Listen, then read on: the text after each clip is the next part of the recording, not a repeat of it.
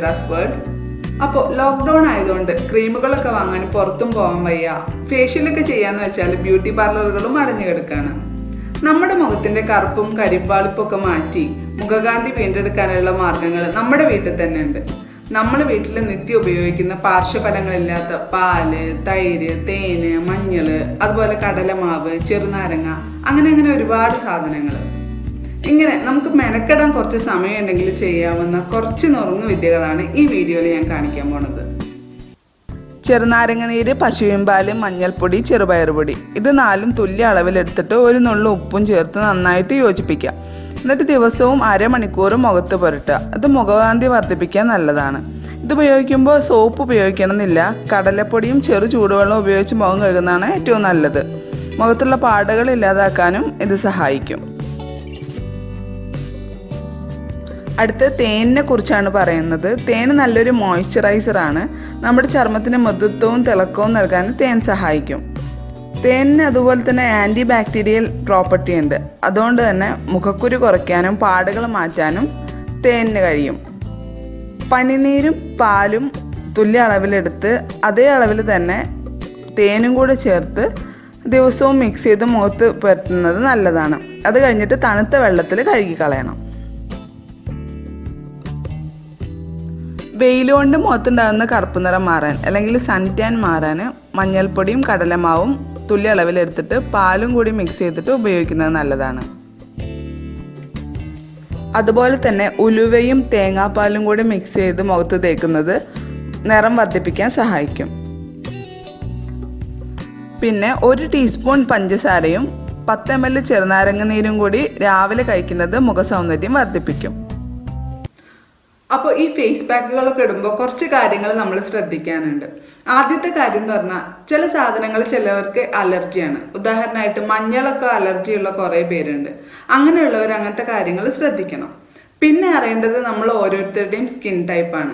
പ്രധാനമായിട്ട് 3 ടൈപ്പ് സ്കിന്നുകളാണുള്ളത്. ഒന്ന് oily skin, എണ്ണമയുള്ള ആൾക്കാർ, പിന്നെ വരണ്ട സ്കിന്ന് അല്ലെങ്കിൽ ഡ്രൈ സ്കിന്ന്, പിന്നെ മൂന്നാമതായിട്ടുള്ളത് കോമ്പിനേഷൻ സ്കിന്നാണ്. ചിലവരുടെ സ്കിന്ന് വരണ്ടതും ആവില്ല, എണ്ണമയുള്ളതും ആവില്ല. അങ്ങനെ ടൈപ്പുള്ള സ്കിന്നുള്ളവരുണ്ട്.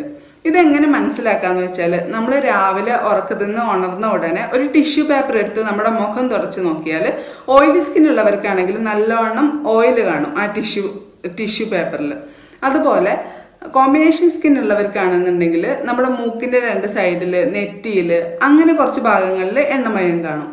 പിന്നെ വരണ്ട ചർമ്മമുള്ളവർക്കാണെന്നുണ്ടെങ്കിൽ കാര്യമായിട്ട് അങ്ങനെ എണ്ണമയൊന്നും കാണില്ല. ഇങ്ങനെ നമ്മുടെ ഓരോരുത്തരുടെയും സ്കിൻ ടൈപ്പ് നമുക്ക് മനസ്സിലാക്കാം. അപ്പോൾ ഇനി നമുക്ക് ഓരോ സ്കിൻ ടൈപ്പിനും പറ്റുന്ന ഫേസ് പാക്സ് ഏതൊക്കെയാണെന്ന് നോക്കാം. നമ്മുടെ മുഖത്തിൻ്റെ ചർമ്മത്തിന് ശുദ്ധിയാക്കാനും അതുപോലെ ക്ലെൻസ് ചെയ്യാനും ടോൺ ചെയ്യാനും സർക്കുലേഷനെ കൂട്ടാനും ഒക്കെയാണ് ഈ ഫേസ് പാക്സ് സഹായിക്കുന്നത്. ഞാനിവിടെ ഫ്രൂട്ട്സും വെജിറ്റബിൾസും വെച്ചിട്ടുള്ള ഫേസ് പാക്സ് ആണ് പറയുന്നത്. ഫ്രഷ് ഫ്രൂട്ട്സിലും വെജിറ്റബിൾസിലും അടങ്ങിയിട്ടുള്ള എൻസൈംസ് നമ്മുടെ ചർമ്മത്തെ ശുദ്ധീകരിക്കാനും ടോൺ ചെയ്യാനൊക്കെ ഒരുപാട് സഹായിക്കും. അപ്പോൾ നമുക്ക് നോക്കാം ഏതൊക്കെ ഫേസ് പാക്സ് ആണ് ഏതൊക്കെ സ്കിൻ ടൈപ്പിന് യൂസ് ചെയ്യുന്നതെന്ന്.